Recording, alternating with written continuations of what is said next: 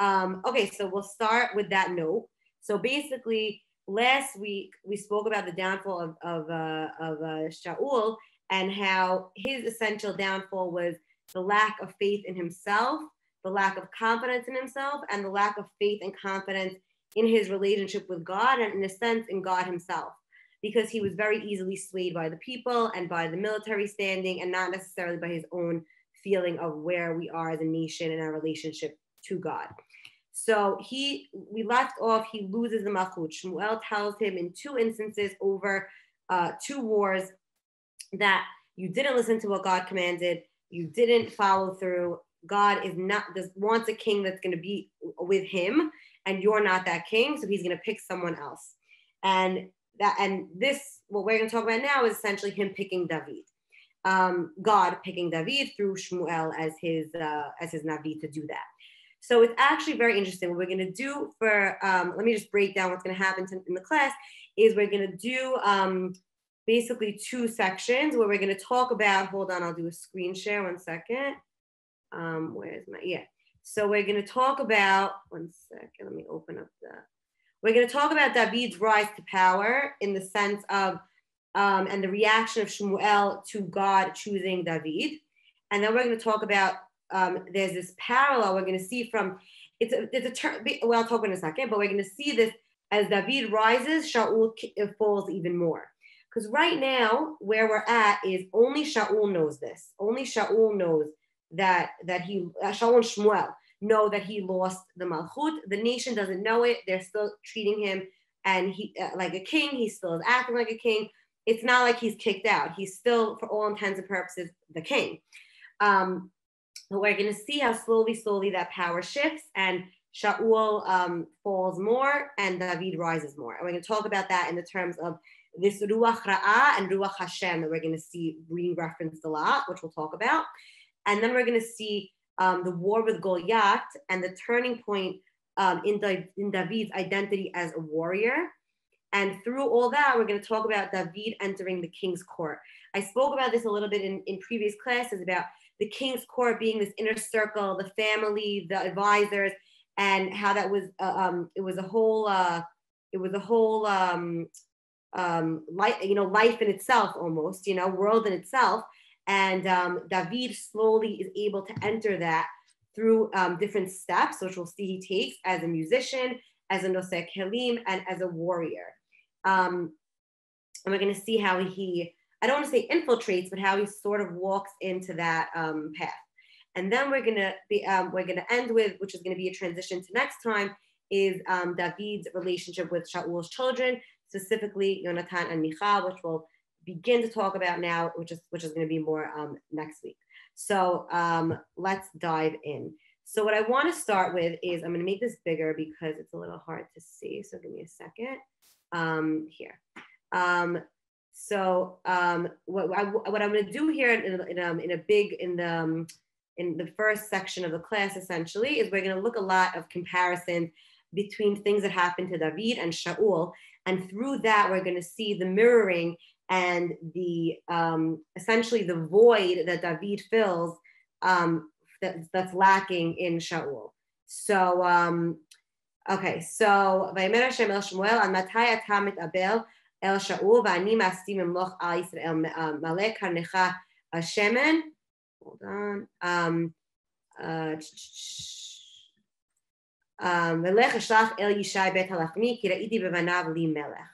So what happens here is he loses. Shmuel tells Shaul, "You're not going to be king anymore," and they part. And Shmuel goes home, and essentially they don't see each other again, basically. And Shmuel is really taking this hard. And there's different explanations of why he's taking this so hard, but it seems, and we're going to see through different events with him and David versus him and Shaul, is that Shmuel was really invested in Shaul's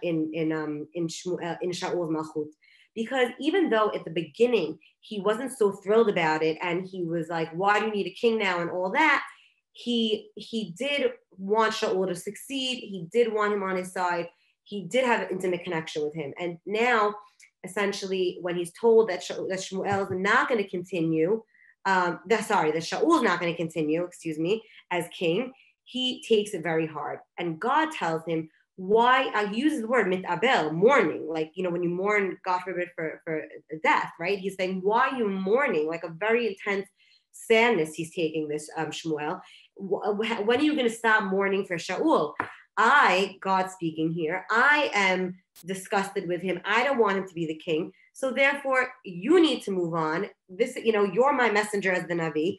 You need to, fill your horn with oil, meaning anointing oil, and go pick the new king. Excuse me. So God is essentially telling Shmuel, snap out of it. We're past this. This is what it is. And he tells him, go to the house of Yishai Bet Halachmi, Yishai from Bethlehem, and one of his sons is going to be the king. Okay? Very important note, which we'll talk about in a minute, is he does not specify which son. He tells him one of his sons. And we see he has a lot of sons. He has 7 or 8 sons, depending on where you read from. So, and he tells him, wait, why is it skipping? Okay. He says, but then Shmuel's response is a very interesting response. He says, how could you command me to do that? How can I do that? How can I go? And Ushma Shaul's going to hear this. Shaul's going to hear that I'm going to anoint another person and he's going to kill me. This is a blatant act of rebellion, right? If you're going to anoint a king in the lifetime of another king, that's rebellion. So Shmuel is saying, if I go do that, Shaul is going to kill me, and in a sense, rightfully so, right? He's still the sitting king. We can't do that. Just interesting, not to be political, but what's going on in America with presidents and everything like that. It's just interesting that, just made me think of it now. Anyway, I'm not gonna say any more on that. But anyway, so God gives him a very interesting response. He doesn't tell him, which you would think in a way, saying, I'm God, I'm commanding you this. I'm gonna obviously protect you. Like he doesn't like tell him what kind of response is that. He actually validates the response. And he says, okay, you're right. If Shaul hears this, then he will kill you. So take a cow, eglat bakad, and go say that you're going to do a sacrifice, because that's very normal that the Navi would go and do sacrifices with different important people. Yishai, we see, was someone that was important. So it's not such an odd thing if he does that. And the commentators talk about what this response means, and also why Shmuel was so hard to want to go choose another king. And Shmuel really, like I said before, he was invested in Shaul, and he didn't want, in a sense, to put the nail in the coffin. And really, like, he could tell him you're not going to continue, but anointing someone else was really saying there's no hope, there's no turning back for you. So that was a hard thing for Shmuel to really do after all this relationship he has with Shaul. So and God, and also it could also be it was a valid fear, and we can't, it says, Lo l'smoch al hanes, you can't rely on a miracle that God's going to save you. So you have to do things in a logical way. So God's saying, go play this out in a logical way and do a korban. So he does this. He goes to Bethlehem, and v'karatu l'Yishai bazavach v'anochi odiacha et asher taseh v'mashecha li et asher omer elecha. God says, go organize a sacrifice with Yishai, and I will tell you what else to do. So again, this ambiguity in what exactly is going to happen, who's exactly going to be the king, that's something that we saw in the choosing of Shaul as well. So we're going to skip on the gray side, if anyone's looking at the screen, where it says Shaul. We're going to look at what happened when Shaul was chosen, and we're going to see the connections here. So when Shaul was chosen, the day before, V'Hashem galat ozen Shmuel yom achal lifneh, the day before Shaul and Shmuel met, God told Shmuel, Ka'et machad, tomorrow, eshlach elecha ish me'eretz Binyamin, I will send you someone from the Shevet of Binyamin, umashchato lenagid al ami Yisrael, and he will be the leader. You will anoint him the leader of my people. Okay, and then Shmuel, the next day, Shmuel is going to do a korban. He's going to do the korban with the people in his city. And he said, Shmuel ra'a et Shaul, v'Hashem aneu hineh ha'ish asher amati elecha ze yatzor b'ami. He tells Shmuel when Shaul walks in, that's going to be the one that's going to lead my nation. and Shaul comes up to Shmuel, and he's looking. If we remember the story, I'm not going to go into it. We spoke about it in about Shaul a few classes ago.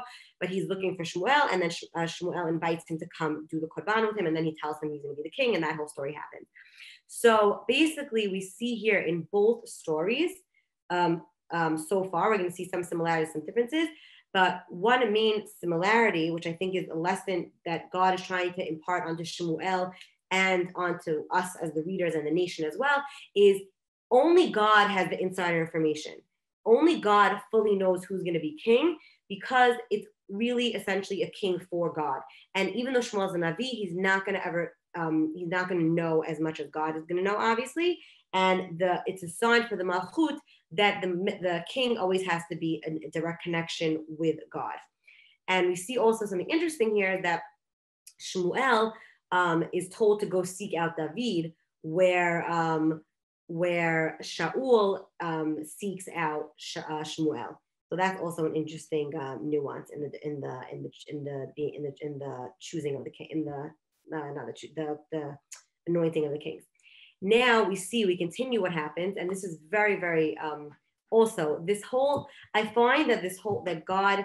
Obviously, I'm not God, but I feel like, and commentators also say, I'm not making this up out of my head, but there's a lot of evidence in the language and in the whole tone that the whole choosing of David is in a sense a tikkun, a fixing or a correction of the choosing of Shaul. And this is in part of the fact that the nation was demanding a king, as opposed to now maybe they're more ready. And also for Shmuel to see what the leader is really about and what an ideal leader is about. So now he goes, so let's picture the scene here. I skipped I'm not bringing up psukim, but Shmuel goes to Beit Lechem, and the people see him, and he's an important figure, and they're like, what are you doing here? Like, what do we owe this honor? They were like getting nervous.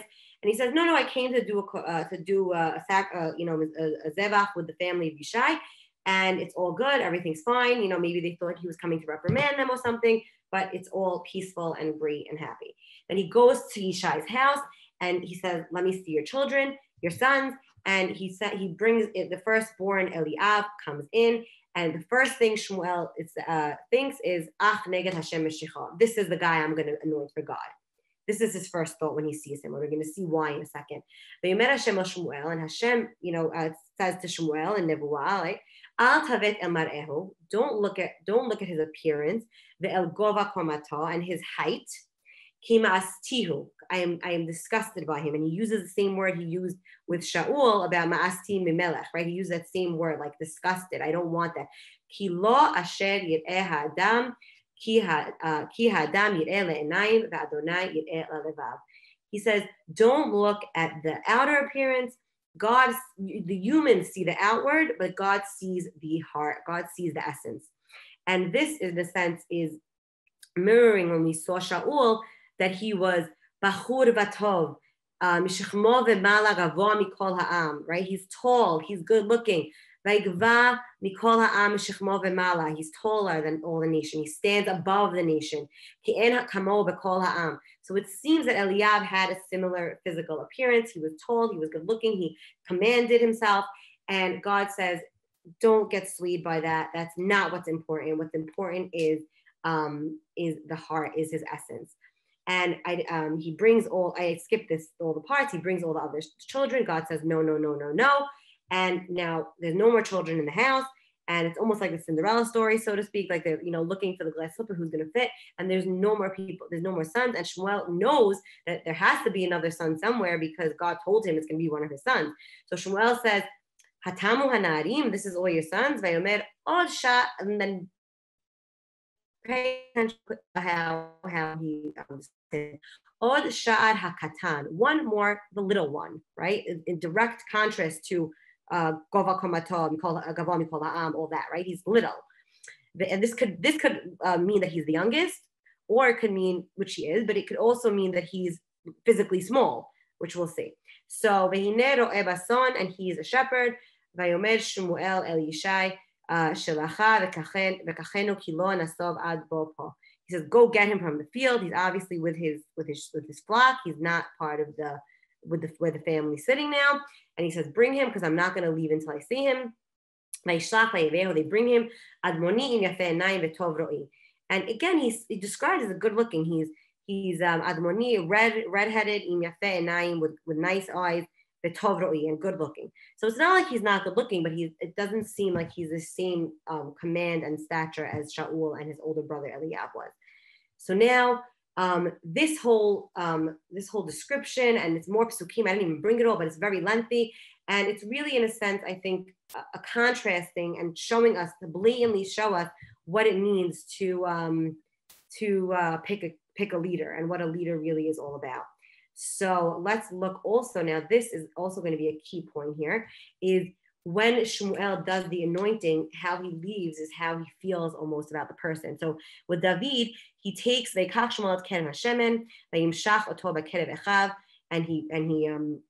he anoints him amongst his brothers. I mean, only his brothers knew, only his family knew. And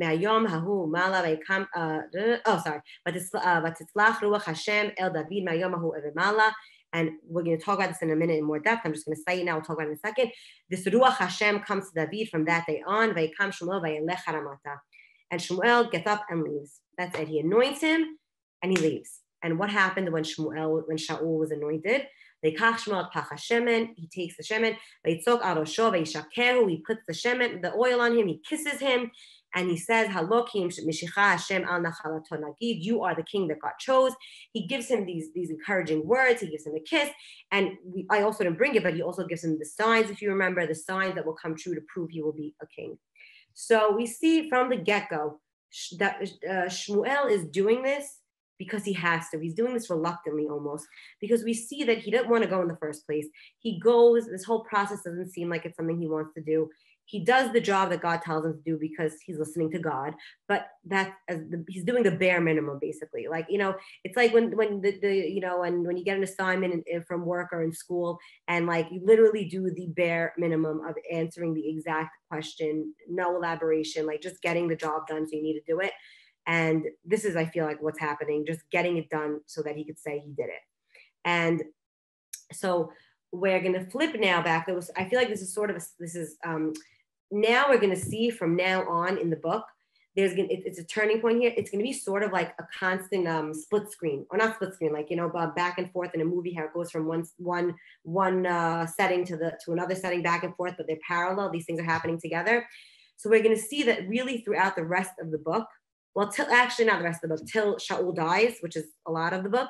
But till Shaul dies, we're going to be seeing this back and forth split screens. I don't know what the proper movie term for it is. It's not really split screen, but it's back and forth of what's happening in David's life and what's happening in Shaul's life. And this is where it all begins. So while this is happening, the Ruach Hashem comes to David. And at that same time, or even some of Hashim say a little bit before, Ruach Hashem stara me'im Shaul. Like some say that Ruach Hashem had to leave Shaul before it went to David, and Ruach Ra'ah he got instead this Ruach Ra'ah me'et Hashem. So what is this Ruach Hashem and Ruach Ra'ah? So we see that Ruach Hashem is a common phrase we see throughout the Chumash and the Navi about leaders that were instilled with this strength from God, this spiritual strength from God. This connection to God, this following this divine path, and this divine calling almost, right? And this Ruach Ra'ah, essentially, I read, it's not anything active. I was reading about it, I think it was Rav Avnon Bazak I was reading, but he was explaining how this Ruach Ra'ah is not something active. Like a lot of Mefarshim, and they talk about this like it's a paranoia, it's an anxiety, it's a depression. But it's almost, he described it, which I connected to a little bit, is like, he was saying how like, it's not something active. It's a response to something that's lacking. Like, it's like if God forbid you lose someone you love, that feeling is not necessarily an active feeling of something bad is happening to me right now, right? It's not like I got into a car accident or God forbid someone's sick. It's the lack of what I had that was good with that person that I loved, or an event or something like that, if you're feeling nostalgic. So the fact that Shaul had this Ruach Hashem, which he did beforehand and was connected to God on such a level, and now he's not, is the loss, is the ruach ra, is where his anxiety and depression and all that they speak of that comes from. So now this is going to be step one into Shaul, David getting into Shaul, into the king's house, because what happens is that the other people, his other avadim, his other people in his court, his servants, his advisors, all that, they see that that he has this ruach ra, and he tells them, they tell him, listen, you have this ruach ra, why don't you get someone to menagen bekinor, to play the harp, and when you have the ruach ra, it'll put you in a better state. Now that might seem a little odd, like why would just playing music help him be in a better state? But psychologically, we know that if you put on a certain type of music, it's going to change your mood. It's going to connect. It's going to affect you. We see throughout the Navi that the music is connected to nevuah, right? We see back in one of the signs of Shmuel to Shaul is that when he sees the people playing instruments, he's going to get a nevuah with them. So this wasn't something so far off. This is something that's a very common practice, connecting music to mood and to connection with God. So, and while he's suggesting this, right, one of his avadim says, I saw Yishai had its son, right? Yishai was obviously someone known in the community, in the world, in the important, he was an important person. One of his sons is Yodea, and again, he plays, he's Gibor Chayil, he's strong, he's Ish Lochama, he's a soldier, Navon, Davad, he's smart, Ish To'ad, he's good looking, Vashem Imo, and God is with him.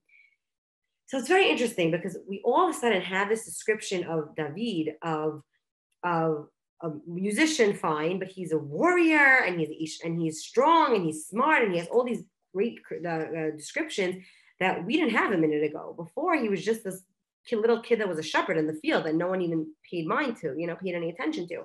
So what's going on here? So there's two perspectives.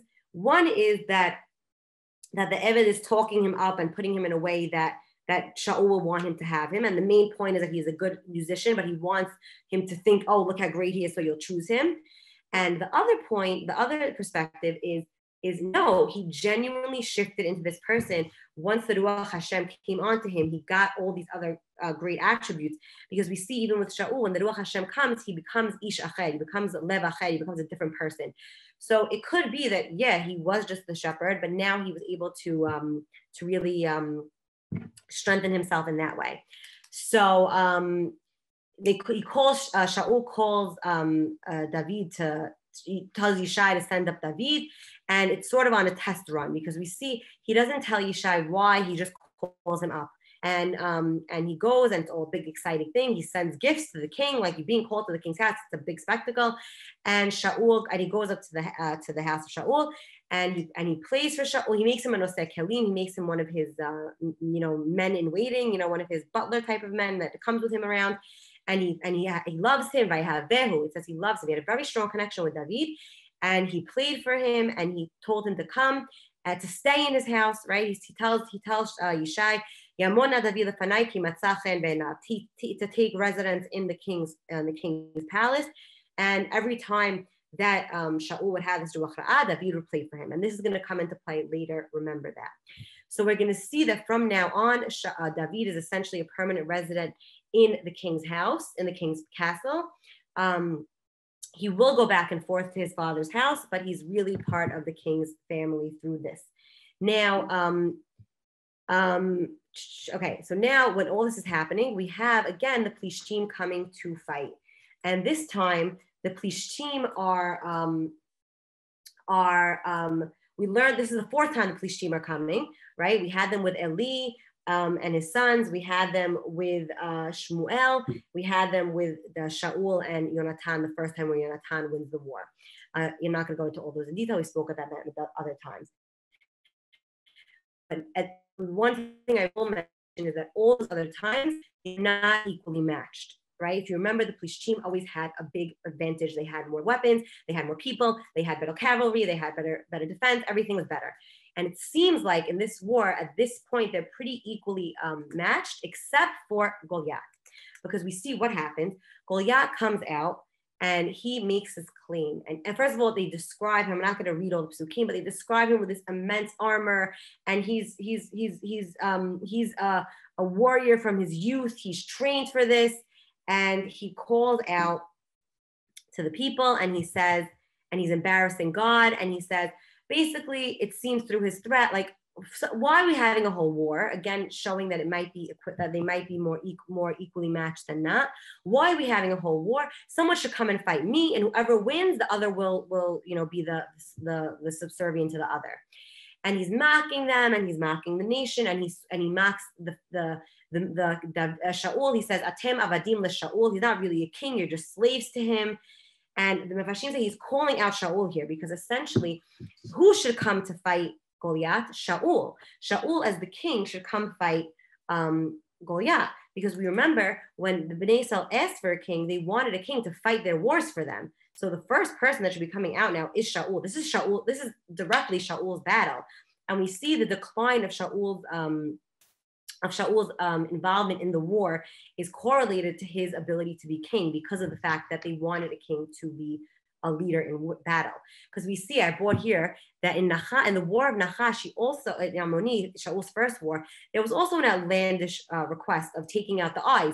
And at that point, Shaul comes in, and the Ruach Hashem comes on Shaul. He gets the nation together, and he fights them and wins the war very quickly and easily. As opposed to here, where Vayishma Shaul v'kol Yisrael devrei Plishtia ele vayechatu vayiru me'od, they were petrified. No one was able to go up and fight him, and he embarrasses them, and it's really a bad situation.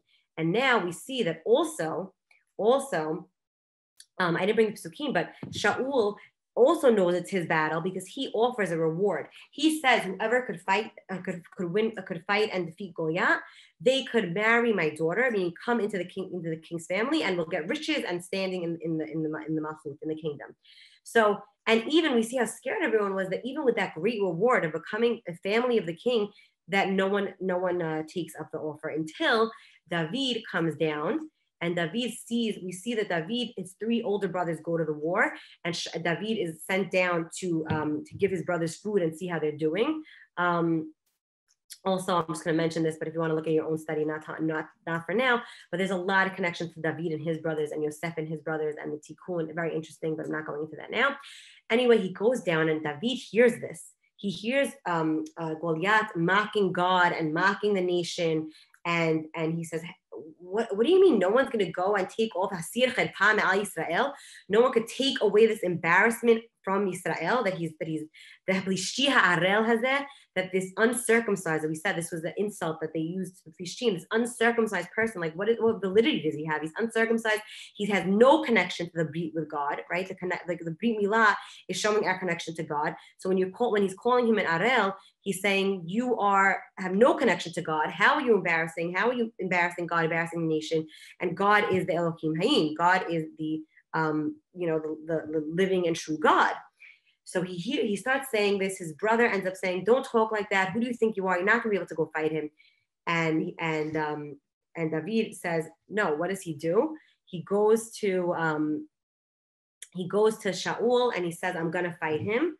And Shaul doesn't believe him. He says, "Lo tuchal lalachet el plishti hazeh leilachem imo ki nar ata." Right? Again, everyone looks at this point. We're going to see soon it will shift. But at this point, Shaul does not see David as a viable threat at all. He knows he lost his malchut, but he does not feel threatened about it at all. He says, "You're a nad," and he's a trained warrior from his youth. And David tells Shaul, "No, he gives him this elaborate story. When I was watching the sheep, there was a lion and a bear, and they came to get my flock, and I killed them." And he says, "Hashem asher tzileni miyad ha'ari u'miyad ha'dov, hu yatzileni miyad ha'plishti hazeh." And he says, the God who saved me from this lion and bear, he's going to save me from the Plishti. And when he invokes God's name, and he shows Shaul that I know it's all about God, it has nothing to do with me personally, Shaul says, "Okay, Hashem ya'imach." God will, you know what, you want to do it, God will be with you. And he dresses David in his armor, which is very interesting, because we see dress in Tanakh, when someone gets dressed in someone else's clothes, it's almost a passing on, like of a role. Like when Aaron dies, he dresses his son in his bigdei keuna to show that he's passing on the keuna to him. So inadvertently, Shaul is essentially, by doing this, maybe unconsciously, he's giving over the malchut to David in a way, in a weird way. And we're going to see in the next section, there's another a brit, a connection made with clothing with Yonatan and David, which we'll talk about next time. And he puts on all this armor, and David says, I can't fight with this armor. I'm not used to wearing all this armor. And he takes himself, he rids himself of the armor, and he goes to Goliath, dressed in his regular clothes, holding these 5 stones in his pocket and his slingshot. And he goes to the Plishti, to Goliath. And Goliath sees him. And again, everyone's looking at David as a nothing. He says, Hakelev anochi, am I a dog? Ki ata ba alai b'maklot, v'yakalel Plishti David be'elohav. He says, what am I, a dog that you have this stick? What are you going to do to me? Ask me to play fetch, so to speak. And he starts cursing David and God, and his God, meaning Hashem. And David says here, which I think is one of the most turning point psukim and showing David's identity.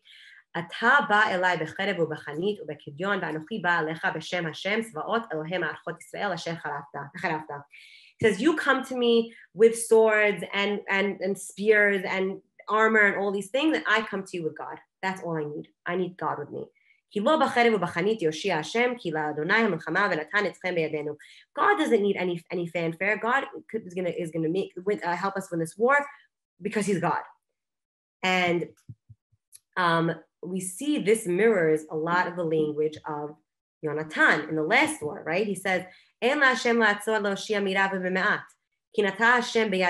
all attributing the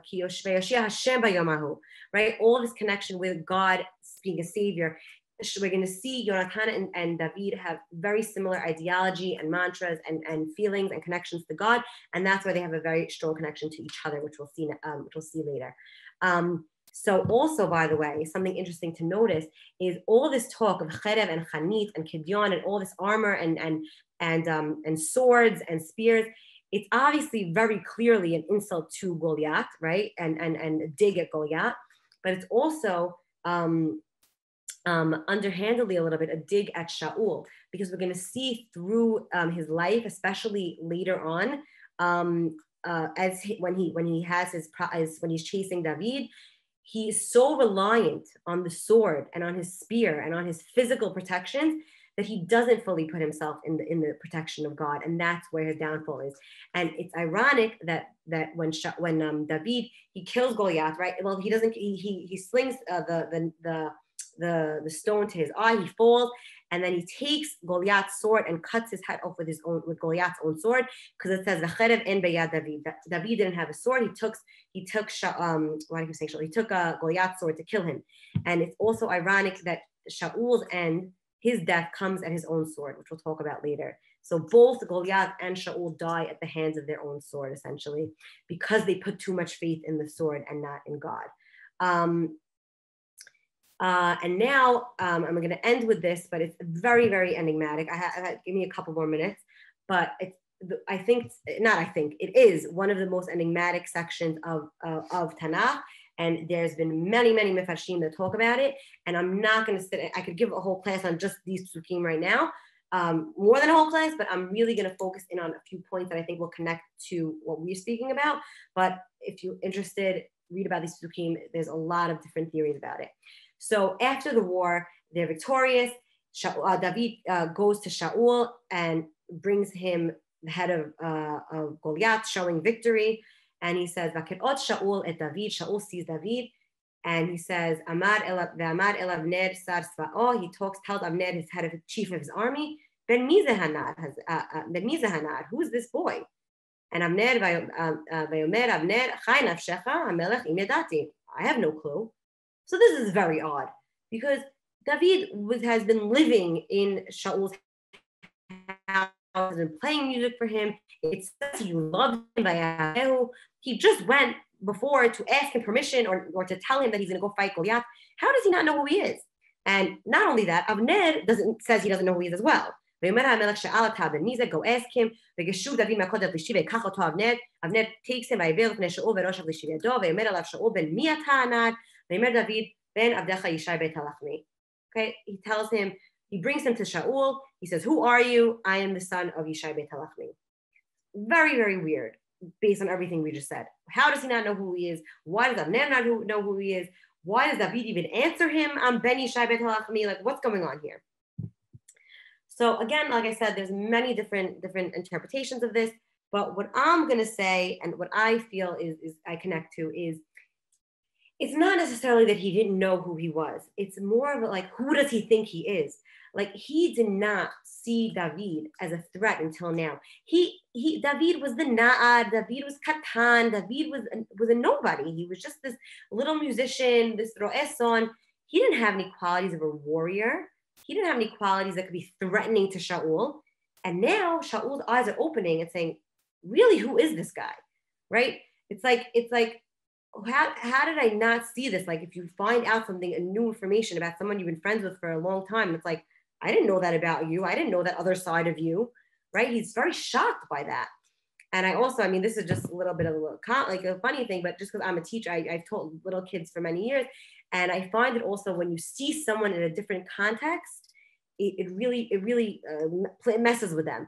Like when I would see the kids, like the third, fourth, fifth graders, the younger ones, especially, if you see them in the supermarket or at a wedding or a bar mitzvah, you know, anything out of school, they look at you like you have 7 heads. Like, what are you doing here? How are you, you know, don't you live in the school? Like, they don't understand that you have a context outside of being their teacher in the school. But then the next day when they see you in the school, they're like, oh, I saw you at so-and-so or whatever. And it becomes a whole thing. So I think it's twofold. It's part of Shaul's eyes opening and seeing David for who he is, that is a threat to him. And that is someone who has the potential to be the king and to be a warrior and to be someone that is really connected to God and is really leadership material and all these things that Shaul is not. So I think here we're going to see, like we said in the beginning, we're going to continue to see throughout the rest of David and Shaul's relationship and their life, you know, as Shaul's life, is that in a way, every time David's the problem, he's also the solution.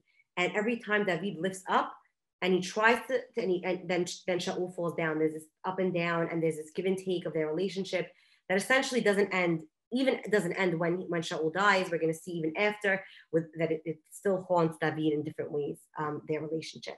And to end here, I just want to talk one sentence more about Yonatan, and we'll talk more about him a lot next time, is that Yonatan, as opposed to having a strong relationship with his father, being the heir apparent, and feeling connected to him, as opposed to that, he ends up having a very strong connection to David, which essentially is a threat to him, basically, because Shaul is still king. No one's kicking him out of his role, but essentially David is kicking out Yonatan from becoming the next king.